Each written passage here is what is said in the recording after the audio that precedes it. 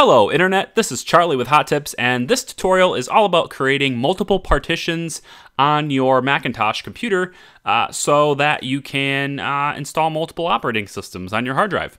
Now those of you who install Windows on your Mac, which is something I do, are going to be familiar with this by using Boot Camp, but there's another way to do it to where you can create multiple partitions on your hard drive and not lose any of the data that is currently on it. So that's what we're going to be doing here, and I'm doing it for my own purposes so that I can install the new OS X beta and use the new OS X Yosemite without affecting my work partition and without affecting my Mac that I use for work. So let's go ahead and get started.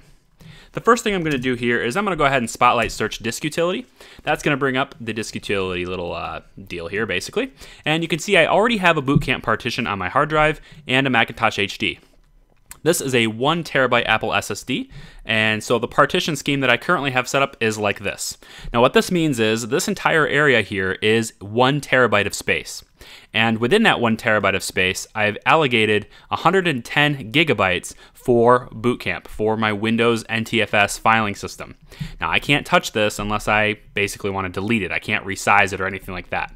So this is the partition I can play with. There's currently 889.7 gigabytes of free space, of total space of this partition.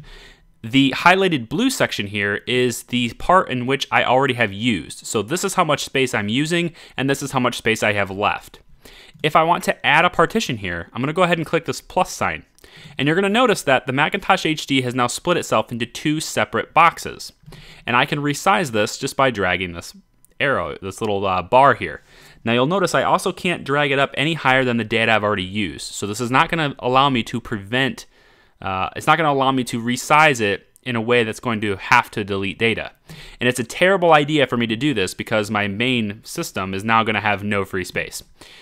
For the purposes of trying out the new macOS 10.10 Yosemite, I really don't need that much space.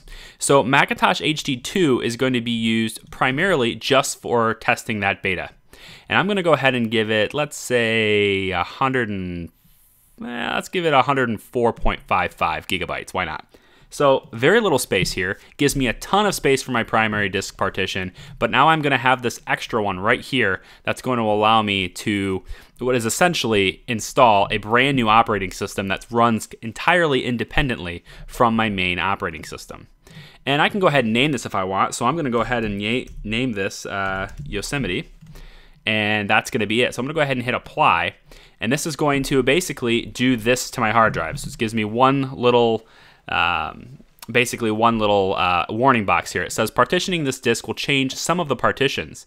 No partitions will be erased. So it's basically telling me that I'm going to add a partition called Yosemite, and I'm going to be resizing a partition that's called Macintosh HD. Now, if there's a disk that appears to be set up for Boot Camp, if I partition the disk, I'll not be able to use it to start my computer in Windows. Okay, so what does that mean exactly? It means that if I partition this disk the way I'm trying to do it, there's a chance that I might not be able to start my computer up in Windows. There's a chance. It's unlikely, and a lot of times it never affects Windows, but if you have something that's important in Windows and you've already set up Boot Camp, you may want to think about reconsidering this. Since I really don't care about Windows at all, I'm just going to go ahead and click partition. So there it is.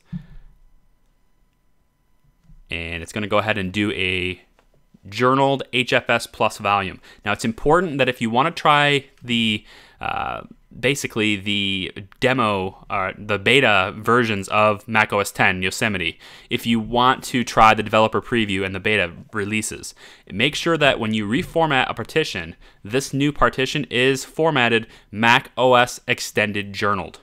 It has to be formatted this way, otherwise it's not going to work. So there you have it. I now have 3 partitions on my Mac: Macintosh HD, Yosemite, and Boot Camp. And I can go ahead and install the beta on Yosemite now if I want to. Thanks for watching.